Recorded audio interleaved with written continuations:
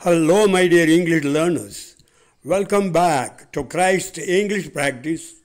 I am your English trainer R. Madhuvanan sharing this video lesson with you. This is the third video of the title Personal Pronouns. அதாவது ஒரு தனி நபர், ஒரு விலங்கு, ஒரு பொருள் ஆகியவற்றின் பெயர்களுக்கு பதிலாக பயன்படுத்தப்படும் 7 பிரதி பெயர் சொற்கள் ஐ, we, you, he, she, it, தே ஆகிய 7 பிரதி பெயர் சொற்கள் தான் பர்சனல் ப்ரோனவுன்ஸ் என்று அழைக்கப்படுகின்றன. அந்த பர்சனல் ப்ரோனவுன்ஸ் அந்த 7இல் மூன்றாவதாக உள்ள அந்த செகண்ட் பர்சன் முன்னிலை பிரதி பெயர் சொல், அதாவது யூ. யூ என்றால் நீ. அந்த நீ என்ற சொல் ஒருமை என்று தமிழில் நாம் ஒரு நபரை குறிப்பிடுவதால் அது ஒருமை. இதனுடைய டெஃபினிஷன் பாருங்கள். ஒருவர் தனக்கு முன்னால் இருக்கின்ற ஒரு நபரை குறிப்பிட்டு பேசுதல். உதாரணம், யூ ஆர் அ குட் பாய், நீ ஒரு நல்ல பையன். யூ என்பது யாரை குறிப்பிடுறது?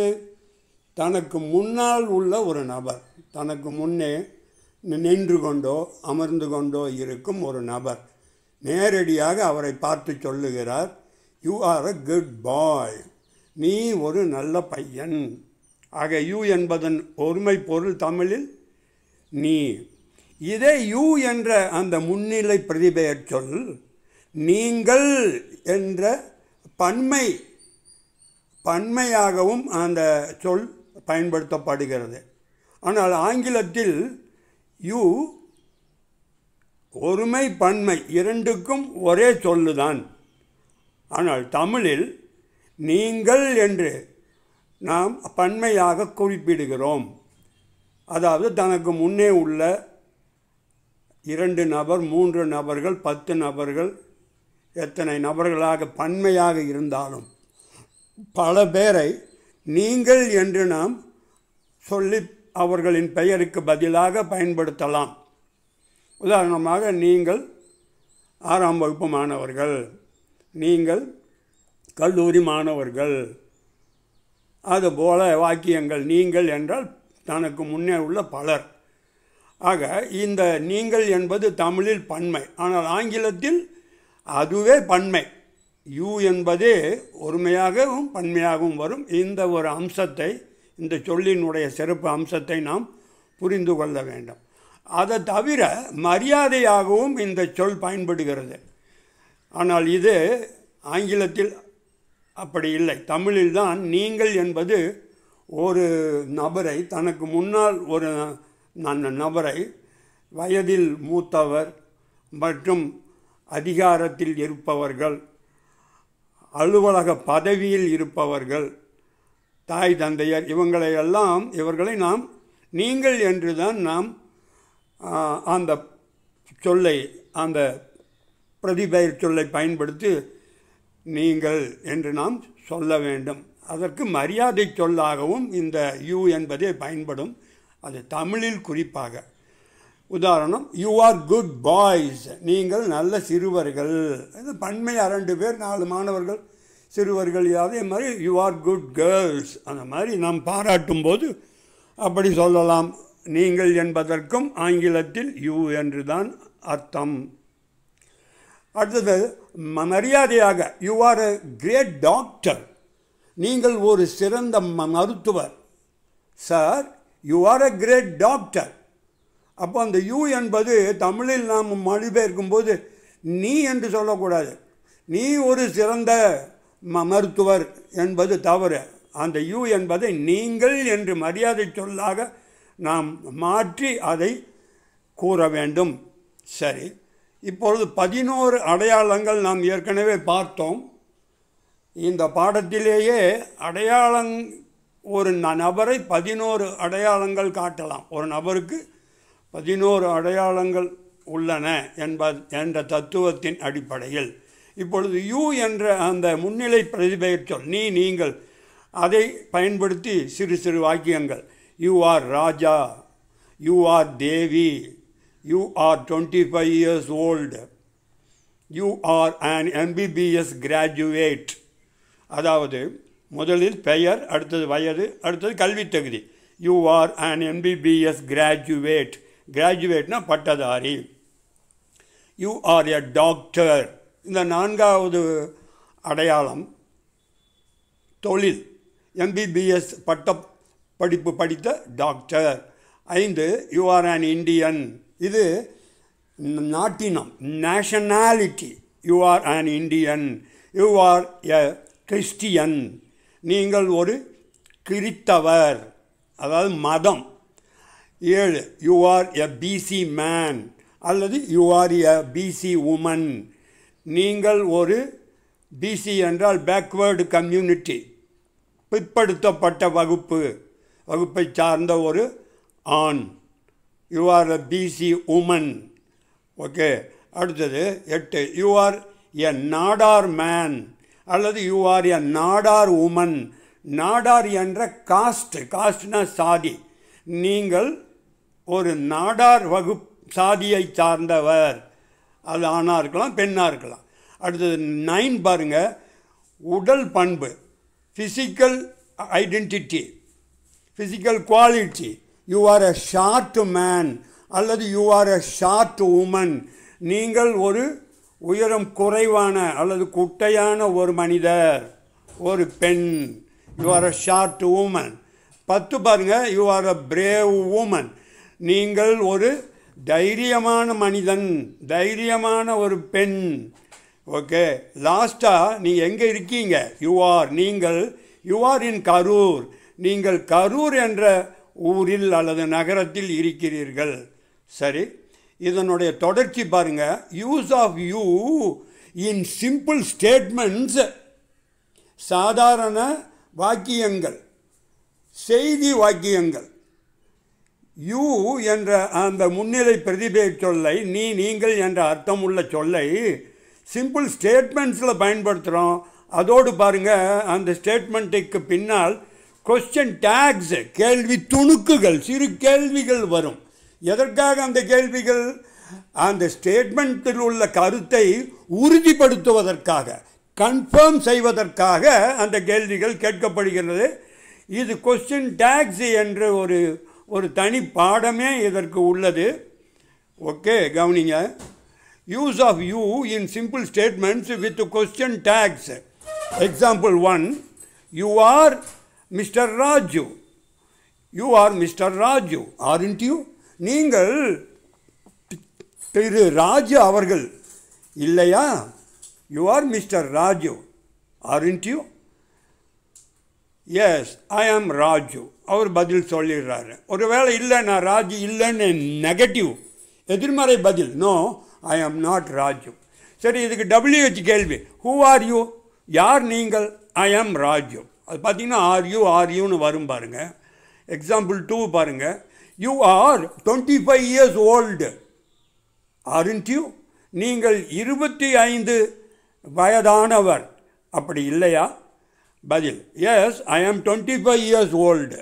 இதுக்கு WH கேள்வி. How old are you? எவ்வளவு வயதானவர் நீங்கள்? ஐ ஆம் 25 years old. Example 3, you are a BA. இது கல்வி தகுதி. You are a BA, aren't you? நீங்கள் ஒரு BA பட்டதாரி, அப்படி இல்லையா? பதில், எஸ், ஐ ஆம் எ BA. ஆம், நான் ஒரு BA பட்டதாரி. இதுக்கு WH கேள்வி. What is your qualification? இதுக்கு ஆர்யூ வராது, ஈஸ் தான் வரும். கவனிங்க. What is your qualification? என்ன உங்களுடைய கல்வி தகுதி? ஐ ஆம் எ BA. சரி, அடுத்து இதே கேள்வியை வேறு மாதிரி எப்படி கேட்கலாம்? What graduate are you? என்ன பட்டம் பெற்ற பட்டதாரி நீங்கள்? சுருக்கமாக, என்ன பட்டதாரி நீங்கள்? BAவா? BSCயா? BComமா? What graduate are you? ஐ ஆம் எ BA கிராஜுவேட். நான் ஒரு BA பட்டதாரி. ஓகே, அதாவது கலைப்பாடத்தில் பட்டம் பெற்றவன், பேச்சுலர் ஆஃப் ஆர்ட்ஸ். அடுத்தது எக்ஸாம்பிள் 4, தொழில்.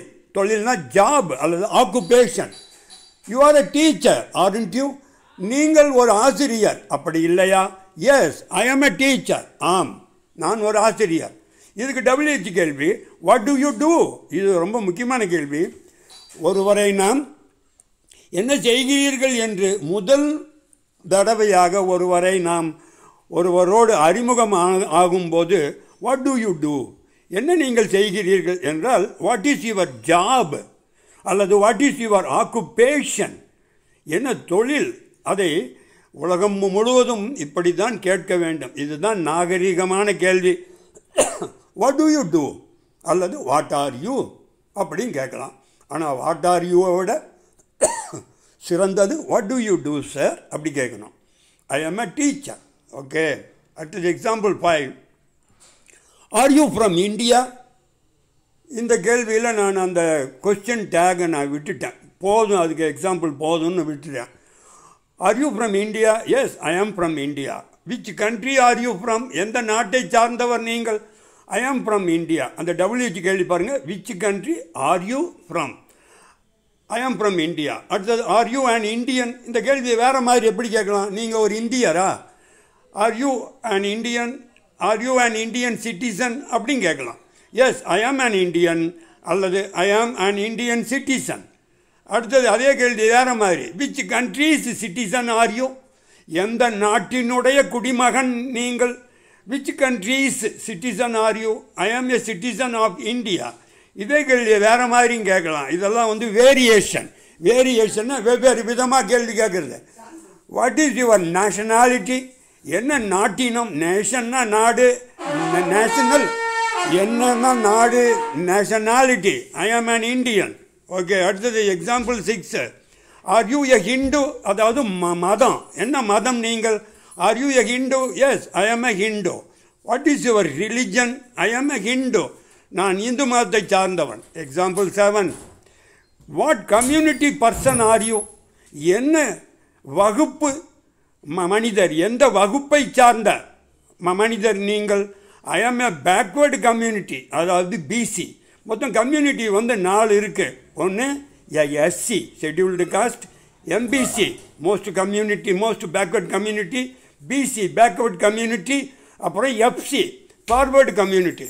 சரி, what community person are you? ஐ ஆம் எ பேக்வேர்டு கம்யூனிட்டி பர்சன்.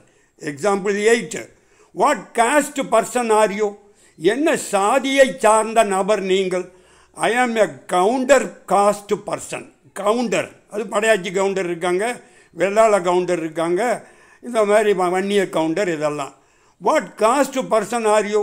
ஐ ஆம் எ counter cost person. Example 9. How are you in stature?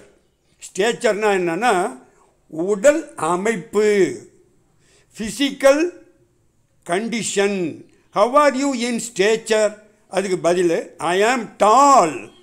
ஐ ஆம் டால்னு சொன்னாவே போதும். இருந்தாலும் ஐ ஆம் டால் இன் ஸ்டேச்சர். ஸ்டேச்சர்னா ஹைட்டுன்னு அர்த்தம், ஹைட்டு. அதுக்கு WH கேள்வி ஹவு டால் ஆர் யூ? எவ்வளவு உயரமாக இருக்கிறீர்கள் நீங்கள்? How doll are you? அதுக்கு பதில் ஐ ஆம் 5 feet and 6 inches tall. ஐ ஆம் 5 feet and 6 inches tall. நான் 5 அடி மற்றும் 6 அங்குலம் உயரமாக இருக்கிறேன். இதே கேள்வியே சார் வாட் இஸ் யுவர் ஹைட்டுன்னு கேட்கலாமா? அதுவும் கேட்கலாம். What is your ஹைட்னா my height is 5 feet and 6 inchesன்னு சொல்லலாம். Example 10. How are you mentally? அதாவது மனப்பண்பு, மைண்டு. மென்டல்னா மனப்பண்பு. மைண்டு உங்களுக்கு எப்படிப்பட்டவர்? ஹவ் ஆர் யூ மென்டலி, மன ரீதியாக. இதுக்கு இன்னொரு இங்கிலீஷில் எப்படி கேட்கலாம்? By nature. மனப்பண்பு, மன ரீதியாக நீங்கள் எப்படிப்பட்டவர்? ஹவ் ஆர் யூ மென்டலி அல்லது how are you by nature? ஐ ஆம் அ போல்டு பர்சன் மென்டலி அல்லது ஐ ஆம் அ போல்டு பர்சன் பை நேச்சர். இயற்கையாக நான் நல்ல தைரியசாலி. அதுக்கு WH கேள்வி ஹவு போல்ட் ஆர் யூ? எவ்வளவு தைரியசாலி நீங்கள்? How bolt are you? ஐ ஆம் போல்டு லைக் அ லயன்.